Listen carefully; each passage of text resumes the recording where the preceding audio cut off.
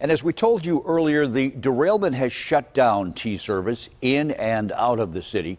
John Delano is live now with more on how the Port Authority is dealing with all of this. John, it's just a horrible mess. Paul, obviously this derailment has caused major havoc for the Port Authority. We're out here at Potomac Junction in Dormont, which up until about 30 minutes ago was the end of the line. But the Port Authority has just announced that both the Blue Line and the Red Line trains are running all the way through to South Hills Junction. That's right by the tunnel before you go into the Station Square area. But at that point, you're going to have to take a bus up over the mountain, over the hill, and directly to Wood Street. That will be the next stop.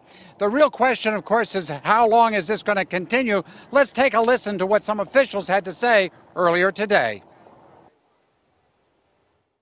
The trains did collapse down onto the T-tracks, so we can expect a long rush hour tomorrow morning. We have been able to confirm that we can energize our Brown Line section, so tomorrow anyone riding the train will be going up and over and coming back down around. So if you are taking transit in from the south side tomorrow, definitely allow more time.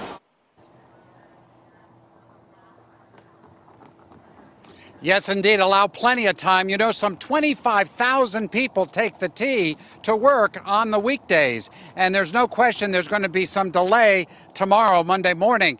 Now, their Port Authority is considering whether or not they can run a train up over Mount Washington, really through the Allentown area. But they haven't made a decision on that. Public safety officials are worried that it might shake a little bit and cause the derailment, the train to fall down onto the lines at the Station Square. So they're not sure they're going to go forward with that. So it's just as likely that folks taking the T on both the Red Line and the Blue Line into work tomorrow are going to have to take the T down to the South Hills Junction, then hop a bus up over the mountain down to Wood Street.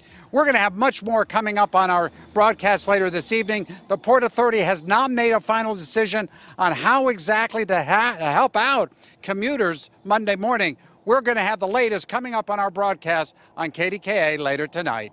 Live in Dormont, I'm John Delano, KDKA-TV News.